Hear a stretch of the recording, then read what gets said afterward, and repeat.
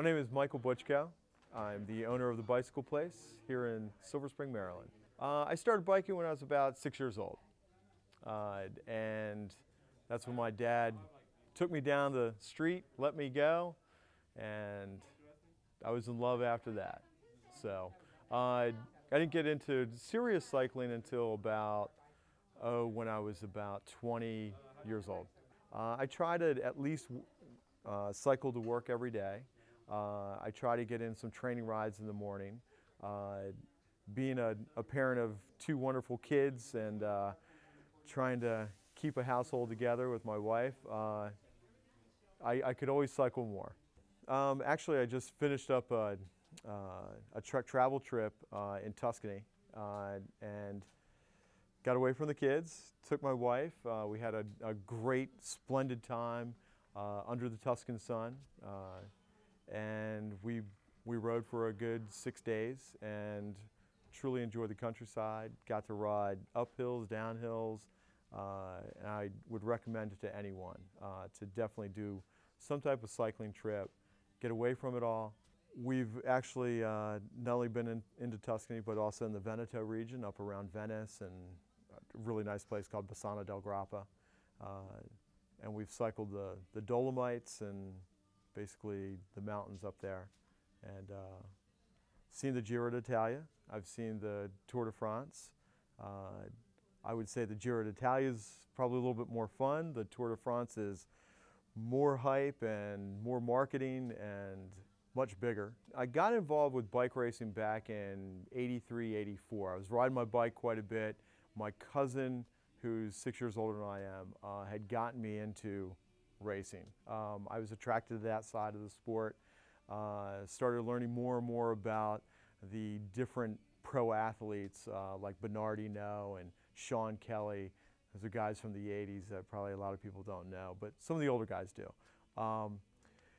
So over time I wanted to see some of these bike races, and eventually the Tour de Pont came to the city of Baltimore back in 1989, and went up, saw it, fell in love with it, wanted to see more, and the following year I started working for the bicycle place and got to know a lot of different people in the industry.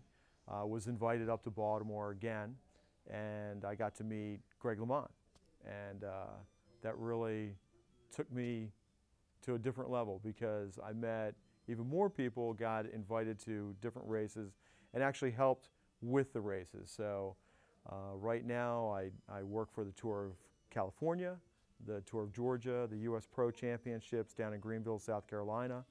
I'm the assistant routing coordinator for signs and technical applications of the routes. So that's what I do now, and I take a week or two off for each one of those events and get to travel and see the country and get to see the pros.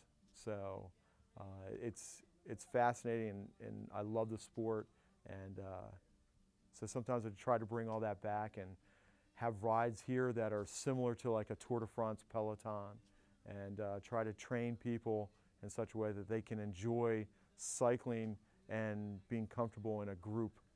We went over for the 2004 tour. It was Lance's 6th tour win.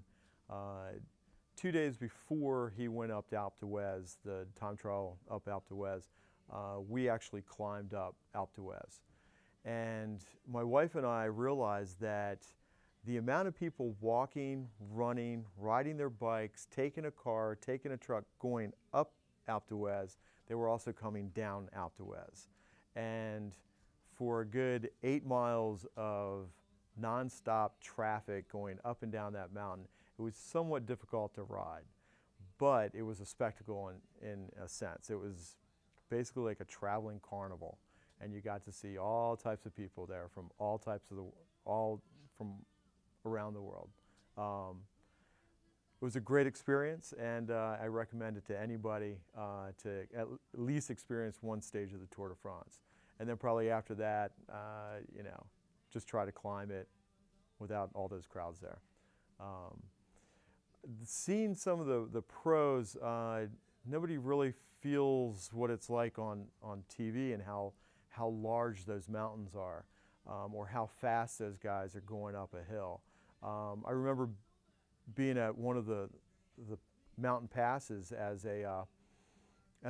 one of the cyclists came up, and I put my hand on his back and pushed him, and realized how rock solid of a person that was.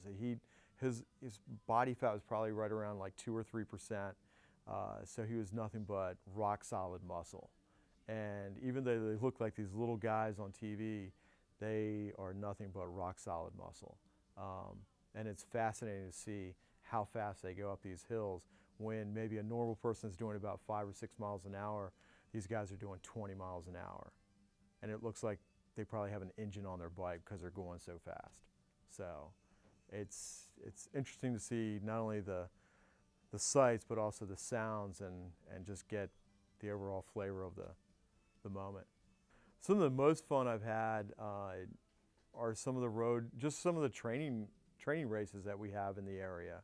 You sometimes just get a great feel for like beating your buddy and then beating you sometimes. You know, it just goes round and round.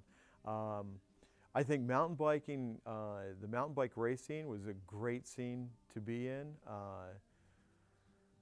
Definitely, there's a difference between road racing and mountain biking. Road racing is more, I would say, physical in nature, or a physiological sense, because you really have to work on making sure that your heart rate's at a certain level. You're not really worried about what's in front of you every 10 feet like in mountain biking. So I think mountain biking is more taxing on your mind than physically. That is, unless you hit a tree. So they both have their good things, and that's what it's all about. I think being able to race road, to race mountain, you get an appreciation for both.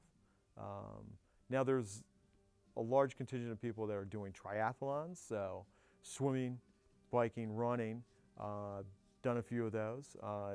I guess the mantra right now that's being pushed is advocacy, and that is go by bike.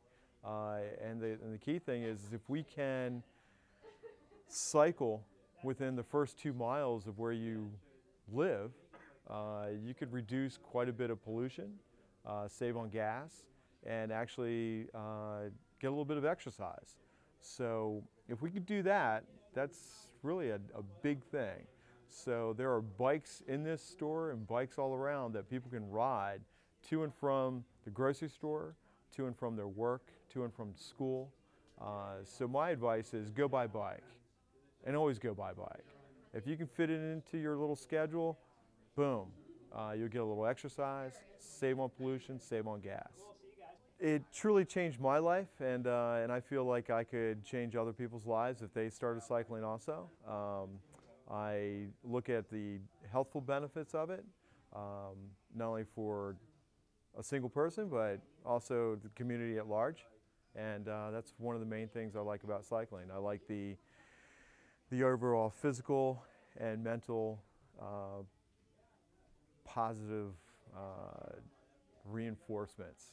So to me, cycling is life.